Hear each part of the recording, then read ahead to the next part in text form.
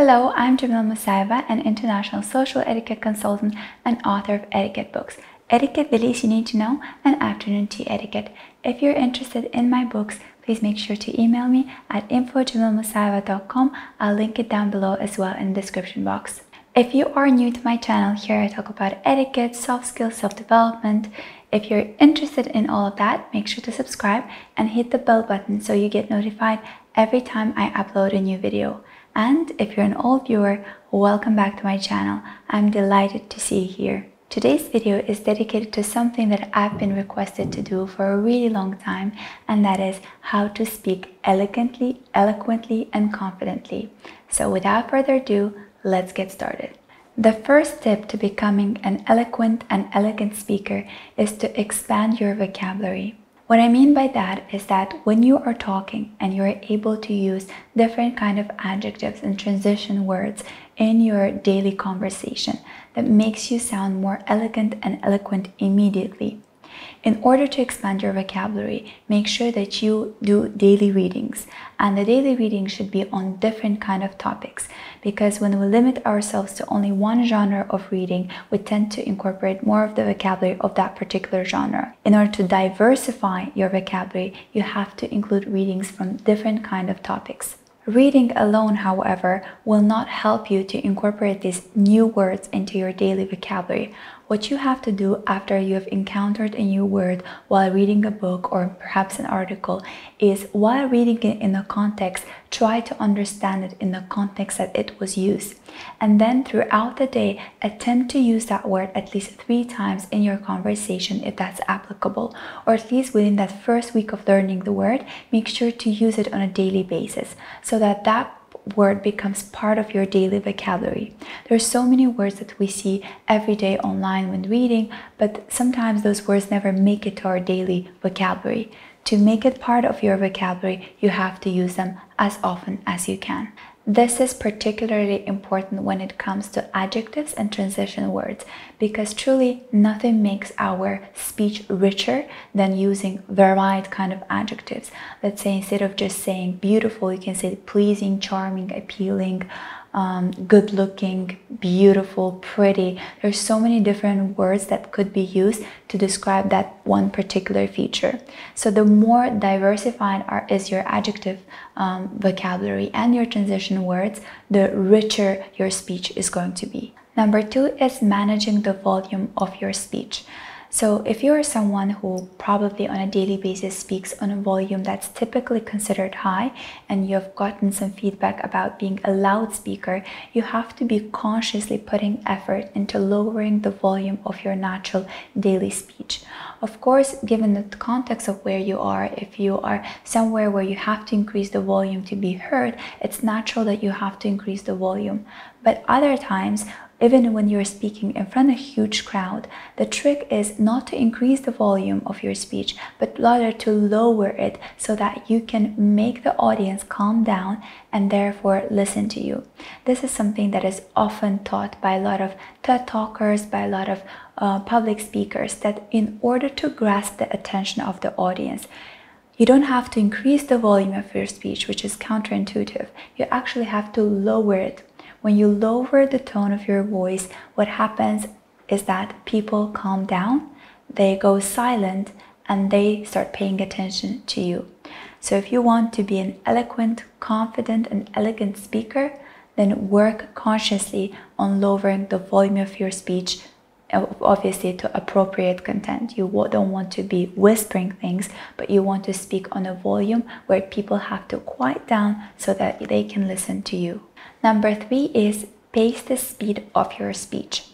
If you are someone who tends to speak really slowly, then what you have to do, especially if you're going for a job interview or maybe you're doing an elevator pitch, you have to, give your idea, your proposal, and there's a limited amount of time that people have to listen to you. What you have to do is be conscious about the speed of your speech and try to step it up a little bit, because listeners, they tend to get bored, they tend to get their attention gets drifted away, so you want to retain their attention. Therefore you have to speed up your speech a little bit so that your speech could be more dynamic.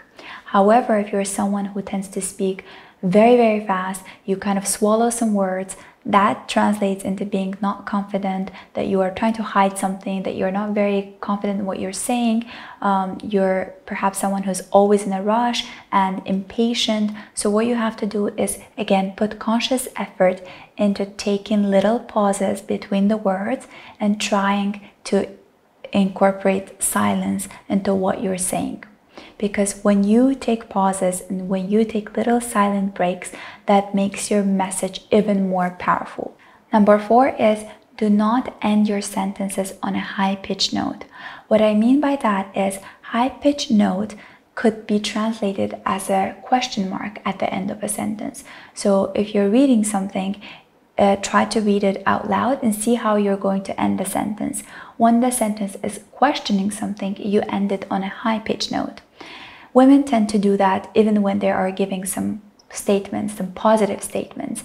It undermines your credibility. It doesn't make you sound eloquent or confident. What you have to do is end the sentence on a low-pitched note so that people that are listening to you can understand that it's a statement. There's a full point afterwards. So to give you a vivid example, instead of saying, "I don't like this proposal," which is a high-pitched note, I say, "I don't like this proposal." That's a low-pitched note. You see, the message was the same. What I said was the same. My voice sounds the same, but the way I ended the last word, in the first example, it was in a high-pitched note, almost questioning myself, not sure if I felt that way.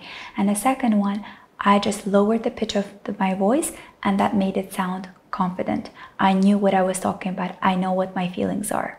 In order to be a confident, elegant speaker, you have to know when to end the sentence on a low-pitched note. You can have the softest, the sweetest voice out there, but if you are someone who speaks and ends the sentence on a low-pitched note, I guarantee you, everyone will take you seriously. This is very common to women, where they end their sentences with saying, "Do you know what I mean?" And that goes as well with ending the sentence on a high-pitched note. Whenever you say something, unless of course you're amongst your friends and you want to know their opinion, do not end the sentence with, "Do you know what I mean?" It undermines whatever message you said before. Keep that in mind. Tip number 5 is speak less than more. I know a lot of my female clients have been telling me that whenever they get nervous or excited and they're meeting their boss or some important client, they tend to blabber, they tend to rant, and they can't stop themselves. It's a very common thing. A lot of people have that. And in order to stop that, you have to put conscious effort. What I suggest doing whenever you feel nervous and you feel like ranting, what you do is take a mental break. Think and count to 10 in your mind. So if you feel the urge to say something, take a pause, count to 10, and think, do you still want to say something? If you no longer want, just keep silent. If you still want to say something, then say something. Because you will never really regret a silence. You'll definitely regret your rant.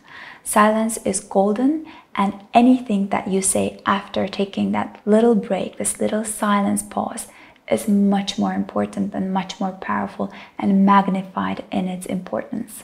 Tip number 6, and I think that goes without saying, is get rid of any curse words, any swear words, any jargon that you have in your daily vocabulary. If it's something that you were taught ever since you were younger, or maybe something that people that you socialize with tend to have that kind of a vocabulary that include a lot of jargon, try to get rid of it. It takes a lot of conscious effort. It doesn't happen overnight, but you are your own filter and you're your own best public speaker coach. What you have to do is engage your mind while you're talking and try to take a pause whenever you feel like a swear word or jargon is trying to get out of your mouth. Take the silence break, interrupt your conversation, and then carry on. Along with this goes all kind of fillers that you might include in your speech, like Actually, it has happened to me before as well, because English was not my first language. It is something that I learned from childhood on, but still I wasn't really thinking in English. So I would include those fillers to take the time to find the right word to say something. So if you are is an English speaker, a native English speaker, you probably don't have that problem as much. But if English is not your native language and you've been learning it and sometimes a word can escape you, it could happen that you are looking for you're saying some fillers in order to recall a word.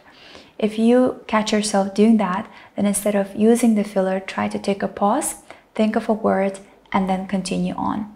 In any case, whenever you feel like you're about to slur something, say something that you'll regret, take a pause. Tip number 7 is do not interrupt. Do not interrupt and do not let others interrupt you. Interrupting others is in your absolute control. You're the one who decides if you want to say something where other people are talking. When you're listening, be an active listener. Not just listen in order to say something in return, to give some kind of an input into their conversation. Let the person finish their thought and then you'll add something if you have to add something. But what happens when someone interrupts you? It's not in your control, you can't do anything about it. But there is a technique that you can incorporate in order to make sure that you are heard and you don't allow other people to interrupt you. And that is to simply carry on talking while the person that has interrupted you is still talking. You don't have to pay attention to what they're saying. You just continue your speech in the same pace, in the same volume as you did before. There's no need to increase your volume to overspeak that person, because that will show to the other person that you're doing it intentionally. You're trying to overspeak them. What you have to do is keep on at the same pace and volume and just keep on saying what you have to say until you finish your point. Again, this might sound counterintuitive and you think, how do I continue talking while the person that has interrupted me is speaking? You just go on with your message. And what would happen in this case is either the person that has interrupted you will stop talking because they see that you're still carrying on with your point, or the people that are listening to you will make a conclusion that you simply ignored the person who interrupted you and you carried on with what you had to say. So that's a very confident look. Tip number 8 is using confident body language. An eloquent, a confident, and elegant speaker is the one who not only speaks with their verbal message, but also communicates with their body language, hand movement, tone of the voice, everything that is not part of the verbal message is part of the body language and non-verbal communication. So as much as you pay attention to what you say, you have to pay attention to how you say it. And body language is crucial. In order to translate a confident body language, your posture should be open, your shoulders rolled backwards and downwards, your chest area open, your hands are visible to the listener or to the people that you're talking to, maybe a crowd, an audience, that you are confident in what you say, that you have nothing to hide. If you are delivering a speech in front of a crowd on a stage, or perhaps in a lecture hall to students, or whatever your profession might be, doing a presentation in front of your boss and clients, what you have to do is make sure that you use the stage to your own benefit. What I mean by that is do not get glued to one spot. Make sure that you walk on the stage and use that space to talk to every segment of the audience, and that will make the listeners feel like you are reaching out to them individually in segments, and also translates into confidence that you are relaxed enough to walk and give the speech. Whatever you do, never turn your back on the audience or your clients when you're doing a presentation. Make sure that most part of your face and your body is towards them. Speaking of a body language, an important part is using hand gestures accordingly and appropriately. That will help magnify and amplify your verbal message.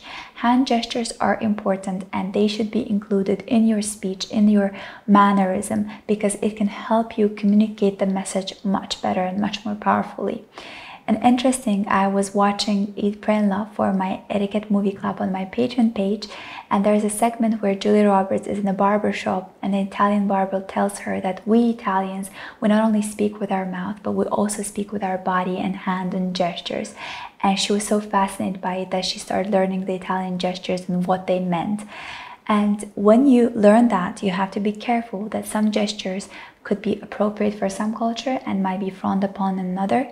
You have to be mindful of the gestures that you incorporate, but there are some general gestures that are accepted across culturally.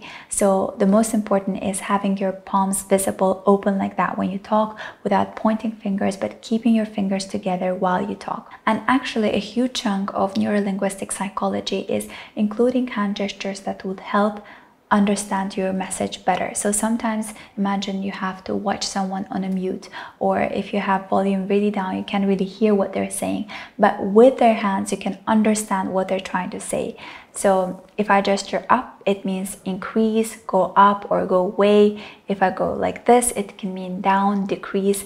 So when I talk, if I say decrease and I point like this, the audience, the listener, will understand it better, because what I say and what I show is all integral, and that way the message is even more amplified when it's seen and heard. Politicians get a huge masterclass on this particular segment of using the right hand gestures in order to make them look more eloquent, more confident as speakers. And one of the best examples of doing that is Obama. He has mastered this science or this art of using hand gestures in order to make his message more powerful. You can take a look at some of his public speeches and understand what I'm talking about. The final tip for today's video is speak in front of a mirror, or film yourself while you're talking. Thank God we live in an era where everyone has a phone where they can film themselves talking just naturally, maybe having a conversation. You could record yourself or try to give a speech as if you're talking to your boss, your client, your student, your teacher. Film yourself. Pay attention to your tone of your voice, to the volume of your voice, to the pitch that you're using when you're talking, to your gestures, to your body movements, and try then to sit down and analyze what is something that you really like about your speech and what are some things that you would like to improve and work on more. Then do a conscious effort on a daily basis to incorporate the habits that you want, or the tone of the voice that you want, the volume that you want, and make it work to your own benefit. No one is going to be a better public speaking teacher to you than you yourself, because you see your own conversation on a daily basis. You can note it with your friends, you can note it with your family, you can ask them to give feedback to you so you know what are some things that you need to concentrate on. And most importantly, practice, practice, practice. The more you do, the more whatever you're learning is becoming a part of your second nature. And then you won't even have to put any conscious effort into trying to control your speech, trying to bring down the volume of your speech, or not using any curse words, or lowering down perhaps the speed of your speech. So what you have to do right now, if you're struggling to work in one of these areas, you have to put conscious effort into that. It has to be a mental exercise for you to take a pause anytime you feel like ranting, anytime you feel like using a jargon, anytime you feel like speaking very, very loudly. But once you've managed to control it, over time, it's going to be who you are naturally as a speaker. So practice and incorporate all these tips that I've mentioned today, and I'm sure you're going to be an elegant, eloquent, and confident speaker. Thank you so much for watching this video until the very end. I hope that you enjoyed it. Please mention down below in the comment section what are some of your favorite tips from this video, or perhaps it's generally what you've heard from people around you, and I'll be more than happy to read your comments and your feedbacks. And of course, always do let me know what are some video suggestions that you have for me. I love reading your suggestions. Thank you, and I'll see you in my next video. Bye!